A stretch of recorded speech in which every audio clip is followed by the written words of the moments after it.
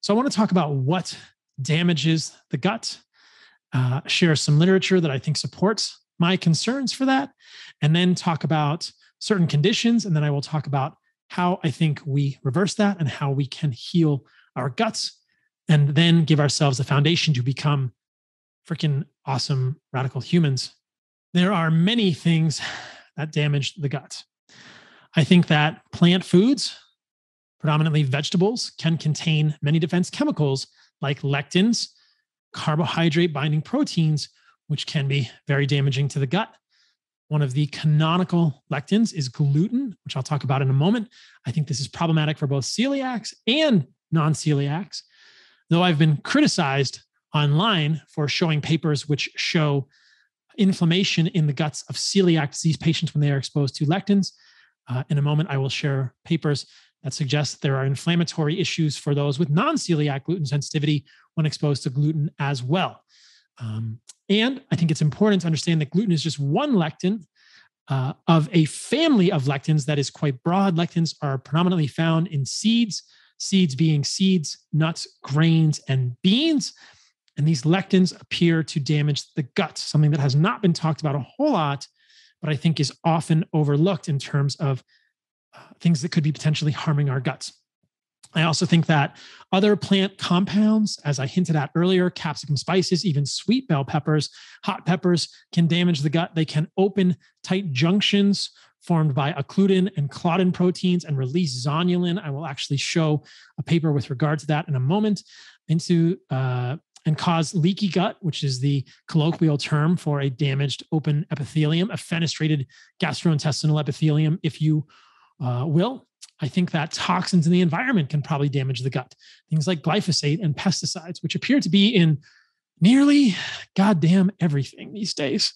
I think that lack of sunlight, lack of nutrients can damage the gut. There's good evidence that zinc is essential for proper gut permeability, or I should say gut integrity. And where do we find zinc that is bioavailable? We find it from animal foods. Good luck getting your zinc from plant foods. Vegans would try to eat a ton of pumpkin seeds, but most of that zinc is going to be bound by phytates, by oxalates, and as I've shown in the past, it is very, very poorly bioavailable. Antibiotics can damage the gut, leading to dysbiosis. We know that different types of bacteria can also signal to the gut to open gap junctions and cause leaky gut, fenestrated gut epithelium. I have concerns that artificial sweeteners, including stevia and stevia derivatives, can damage the gut. And it's clear that things like seed oils and processed sugars can also damage the gut. So the cards are stacked against us, my friends. Let's start with this paper. Non-celiac gluten sensitivity triggers gut dysbiosis, neuroinflammation, gut-brain axis dysfunction, and vulnerability for dementia. That's a bad crew. That is a motley crew. I do not think humans should mess with gluten, even if you are not formally celiac. They go on to say in the abstract, dysbiosis in non-celiac gluten sensitivity causes gut inflammation, diarrhea, constipation, visceral hypersensitivity. That's hypersensitivity in the viscera, the gut region, abdominal pain, a dysfunctional metabolic state. We've heard about that a lot. And peripheral immune and neuroimmune communication. Not good. You don't want your peripheral immune system communicating with your neuroimmune system because that leads to neuroinflammation. Thus, immune-mediated gut and extra gut dysfunction due to gluten sensitivity with comorbid diarrhea may last for decades. A significant proportion of non-celiac gluten sensitivity patients may chronically consume alcohol, non-steroidal anti-inflammatory drugs, and a fatty diet, I would say a seed oil or a processed sugar diet, as well as suffer from various comorbid disorders. They go on to say, therapeutic measures include probiotics, vagus nerve, blah, blah, blah, blah, blah. Why not just get rid of the goddamn gluten? So I'm not a fan of gluten for anyone. That is such an important point that I will repeat it. I am not a fan of gluten for any human. I believe there's a good amount of evidence that gluten, the lectin, and one of its components, gliadin, do induce the release of zonulin in intestinal epithelial cells in vitro and in vivo, activation of the zonulin pathway by protein kinase C mediated cytoskeleton reorganization and tight junction opening, aka leaky gut, leads to a rapid increase in intestinal permeability. That's a bad thing, guys. And I think that there is enough evidence to suggest that this happens in everyone by having gluten and its fragments gliadin mimic pathogen associated and damage associated molecular patterns, PAMPs and DAMPs of bacteria, that it leads to a danger signal in the gut and your gap junction's open, along with other lectins. But predominantly gluten is what I'm talking about right now. Consider this paper as well: regulation of tight junction permeability by intestinal bacteria and dietary components. Intestinal bacteria can open tight junctions when they become dysbiotic or overgrown. What causes dysbiosis? Lectins do. I'll show you papers with that in a moment.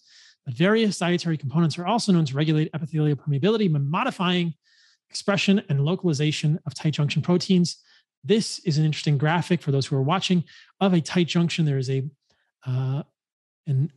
blown up picture of these epithelial tight junctions from the gut with the occludin, the claudin protein, the JAM family of proteins, a paracellular space, zonulin being there intracellularly. And if you go on in this paper, in celiac disease, pathogenesis is induced by gliadin, a glycoprotein present in wheat.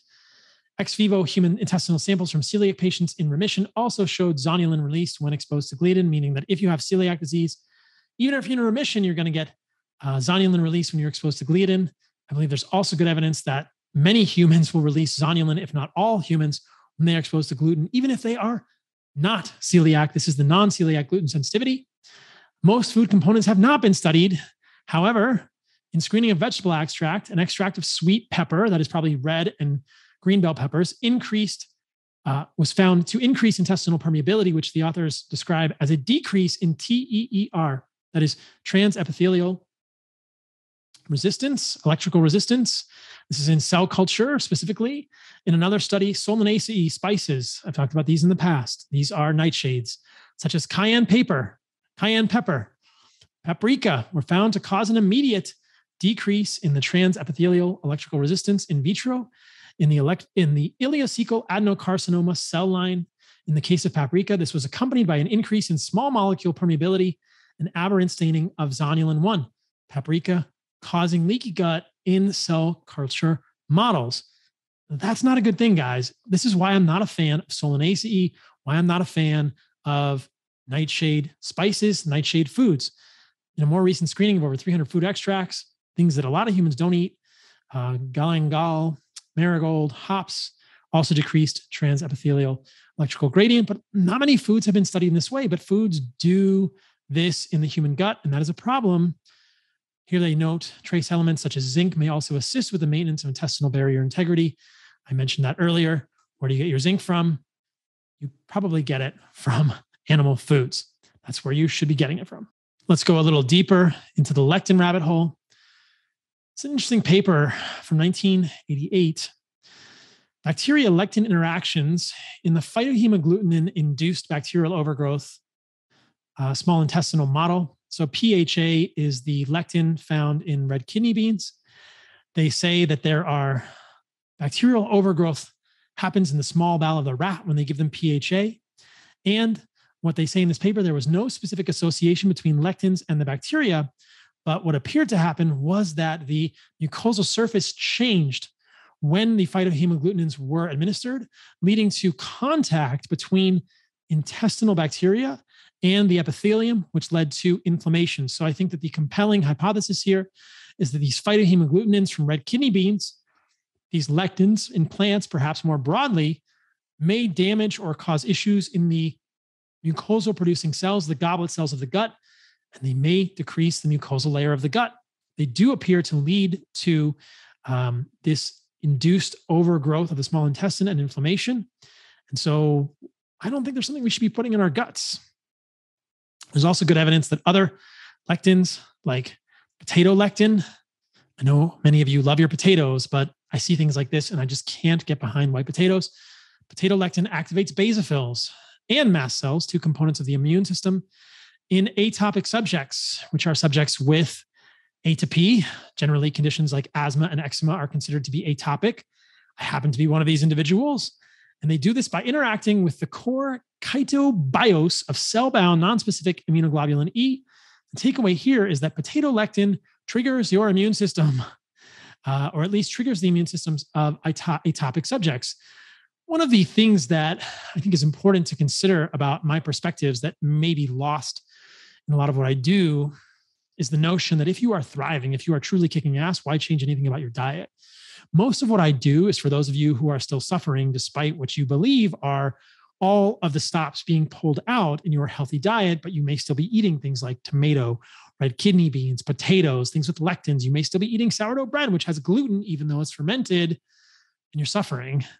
These are the pieces of information for you guys, for the people that are continuing to suffer with those conditions. If you're thriving, why change anything?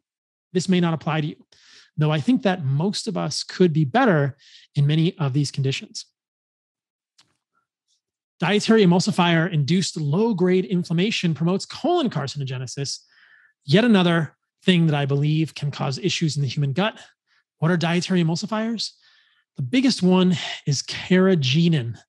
They studied carboxymethylcellulose, polysorbate 80, but there have been other studies with carrageenan that show similar inflammation in the gut of both humans and animal models. What is carrageenan in? Well, carrageenan is a long sulfated polysaccharide found in algae.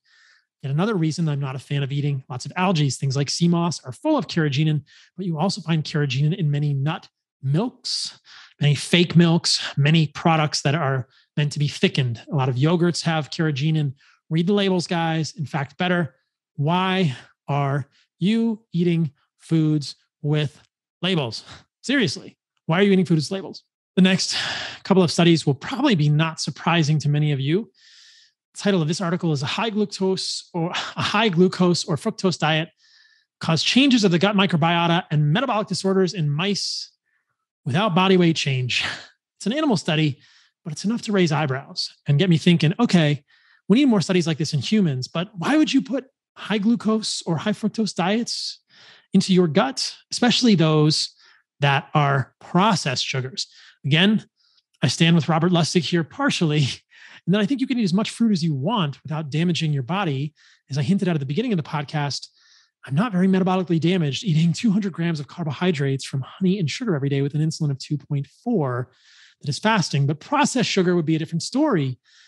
I don't think I really want to volunteer for this experiment, but it would be interesting to see if someone could eat 200 grams of processed sugar a day and maintain the same, I suppose, metabolomics from their microbiome and insulin sensitivity that I'm demonstrating with 200 grams of carbohydrates from organic fruit and glyphosate-free honey. But nevertheless, consider that study and consider this one, which I think is very striking with regard to seed oils. Title of this study is fish oil, which is an omega-3 predominant oil, attenuates omega-6 polyunsaturated fatty acid induced dysbiosis and infectious colitis. But the fish oil impairs lipopolysaccharide dephosphorylation activity, causing sepsis. The point of showing this study is to illustrate that in animal models, you can induce dysbiosis and infectious colitis by giving animals omega-6 polyunsaturated fatty acids. And you can partially rescue that with fish oil, but then fish oil caused other problems like sepsis. So I'm not a fan of excess fish oil, but I'm definitely not a fan of excess omega-6 polyunsaturated fatty acids. Things like linoleic acid, which is the mortal enemy, causes dysbiosis. So just one study, I can't go into tons of studies in this podcast without it being 3 hours long. A couple of studies to illustrate that seed oils and processed sugars are damaging your gut, which makes it unsurprising that a very low carbohydrate diet improves gastroesophageal reflux and its symptoms. That's actually the title of a paper that I have on the screen from July 2006.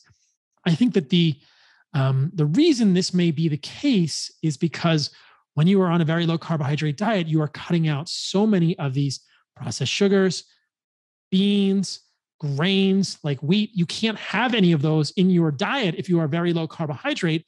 I don't think a very low carbohydrate diet is a good strategy for humans long term. I talked about that earlier in the podcast, and perhaps in the future, we will do more studies with Stefan Van Vliet looking at an animal-based diet for GERD and its symptoms. Nevertheless, it is important to note that dietary modifications can be very powerful for GERD. And that dietary modification removes many of the things that I've talked about containing lectins, gluten, wheat, things like that. So that is something to notice as well. The last thing I want to share in this portion of the podcast is a paper looking at a title, Leaky Gut, Leaky Brain. Leaky brain is a comorbid condition with leaky gut in many individuals, suggesting that perhaps the blood-brain barrier opens in the same way that the gastrointestinal epithelial cells do. So you could have a fenestrated epithelium in the gut, and you might also have a fenestrated epithelium for the blood-brain barrier. Many of these conditions co-occur. We do know that there are many neuropsychological, neuropsychiatric manifestations of gluten syndromes. The paper I showed earlier with non-celiac gluten sensitivity talked about neuroinflammation. And I think that many of the things that open your gut epithelium will cause the potential or lead to a potential for leaky brain. Don't do it, guys. Don't do it.